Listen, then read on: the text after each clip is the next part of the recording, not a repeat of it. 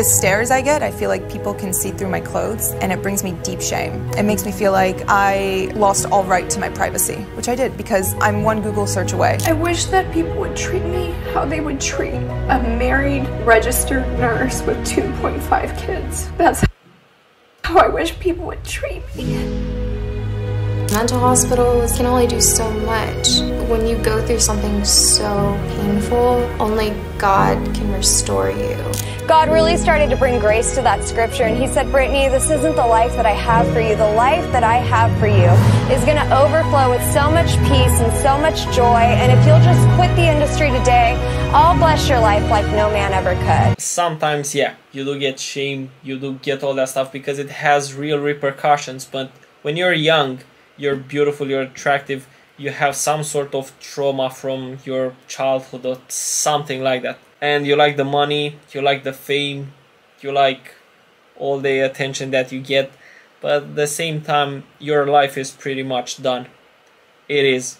You cannot undo hundreds of thousands of years of evolution within 10-15 years and say, we just want to be accepted. Yeah, but you're like one Google search away from me seeing you doing all that shocking stuff. Like boyfriends. Dating was really hard. People have this persona of you, especially as I like grew a name for myself. It was hard to meet someone who doesn't know who I was. And so like there was always that like fandom. They met me first in their mind as Riley, so it was really hard to like reverse and teach them that I'm Ashley. Being with the porn stars, like you don't take her to meet your mom and blah blah blah. I didn't like retire, but I just stopped shooting like boy girl porn. So it was like a choice that I made on my own, but I made that choice because I was lonely and I wanted like love and affections and stuff, and I was like, I'm not going to be able to find this while I'm performing because it makes dating really hard. Because I've dated guys and they were like, me or porn, and I was like, well, porn never gave me this ultimatum, so I choose that.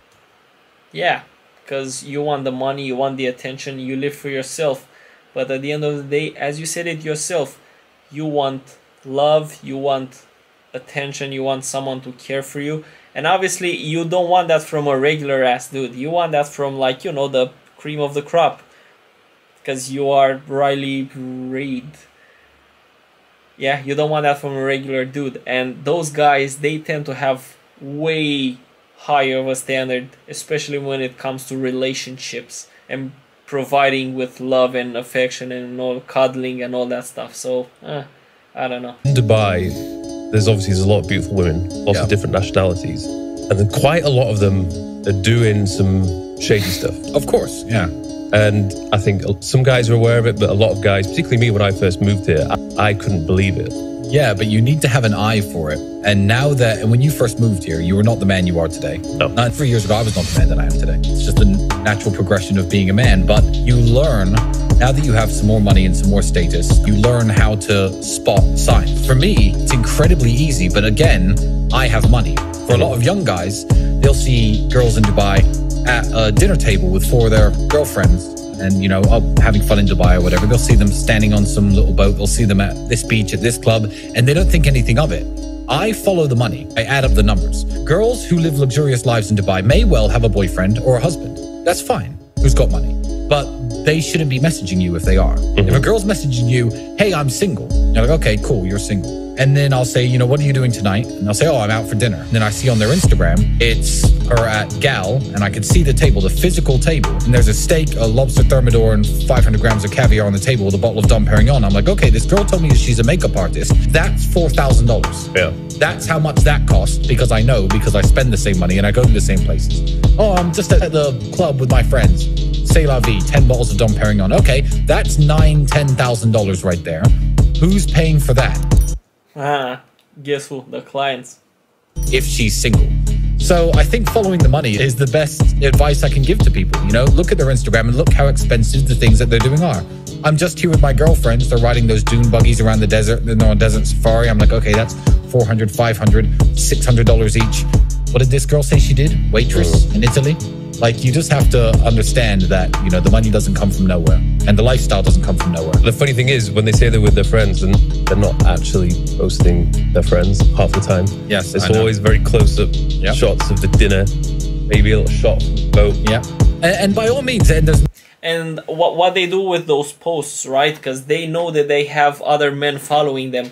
What they are basically saying, hey, is, hey, look, if you want to hang out with me, first things first, you gotta be able to pay for this amount of food, this type of wine, I gotta be in this location, I gotta do this, this, and this, right?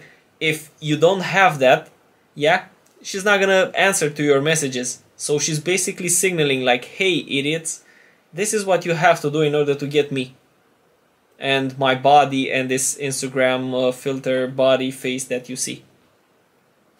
Nothing wrong with having a man take you on an expensive dinner. There really isn't. But you just have to be able to tell the difference, the nuanced differences between what they're doing. So if a girl's here on vacation and she takes a picture of a $4,000 dinner, fine. Maybe some rich man's taking her out. Maybe I took her out.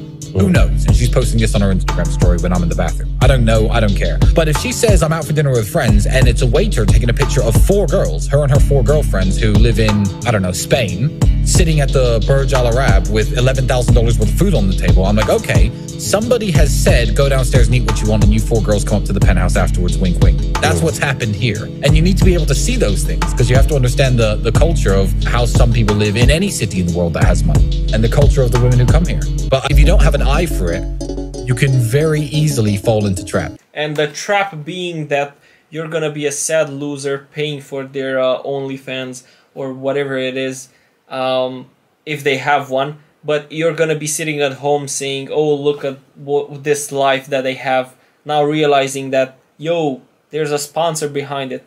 Yeah, she didn't actually pay for any of that stuff, or maybe she did pay because she's a content creator. Not on YouTube, but, you know.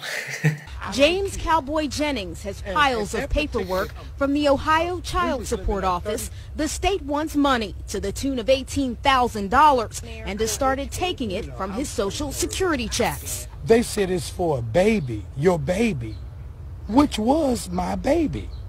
Actually, that was Tanya Hogan, and the brother murdered her in Winton Terrace. The paperwork claims Jennings still owes support for Tanya, but Tanya was killed in 1981 on Wednesday when she was only 3 years old. This is where Tanya Hogan's unmarked grave is at Spring Grove Cemetery. Her father says to this day it still brings back painful memories to speak about his daughter. Yeah, well, you see, he's still forced to pay child support and all that stuff. Why? Because the law in most countries in the West, for instance, someone has to take care of the kid. Yeah, just a guy, any guy. So not only do you pay taxes for your income, you know, because you just have to, but at the same time, whatever is left, you still have to pay for the kid. That's why when I got this, it just riled me back. It brought the dragon back up out of Cowboy.